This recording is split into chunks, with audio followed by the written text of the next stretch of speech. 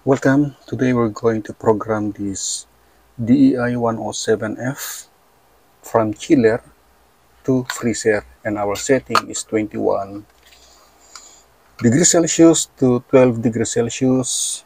Therefore, the lowest is our set point. It is negative 21 degrees Celsius. And if you're going to subtract 21 to 12, that will be 9 degrees Celsius, and this will be our TD.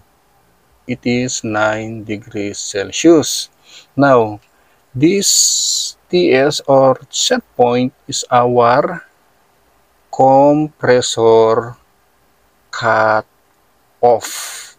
Upon reaching the value of negative 21, it will cut the operation of the compressor, while our TD, temperature differential, is the compressor cut in.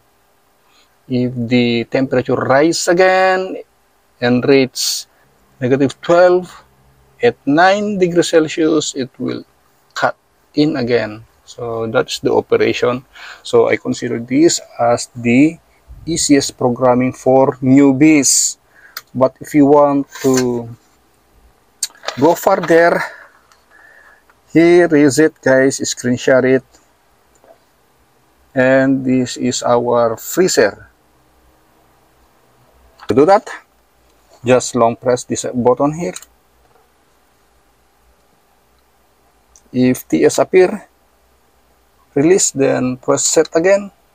And we're going to change from 1 degree Celsius to negative 21 degrees Celsius. And press set to memorize. Press arrow down button to navigate the TD.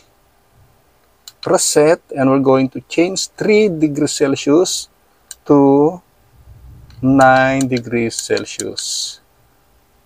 Set to memorize. That's it. We are now in freezer setting, and let all these parameters be in default, and these are all the defaults. Thanks for watching, everyone.